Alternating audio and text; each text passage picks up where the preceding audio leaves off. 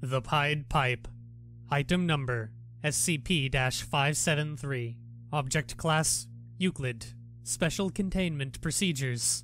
Object is to be locked in one of Site-62's secure lockers. SCP-573 requires the agreement of 2 members of senior staff in order to be removed from containment. No one is allowed to make use of SCP-573 without at least 2 backup researchers. Testing of SCP-573 around children is hereby denied without O5 approval.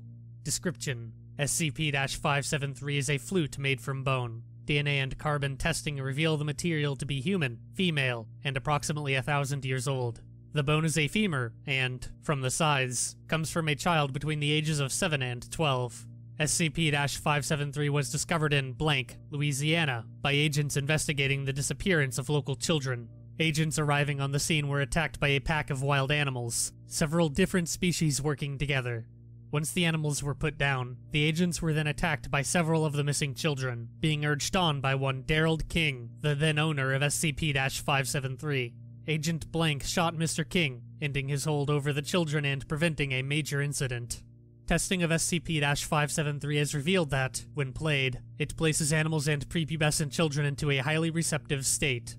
All creatures so affected are eager and willing to do whatever the player requests, including things that are beyond them when in a non-trance state.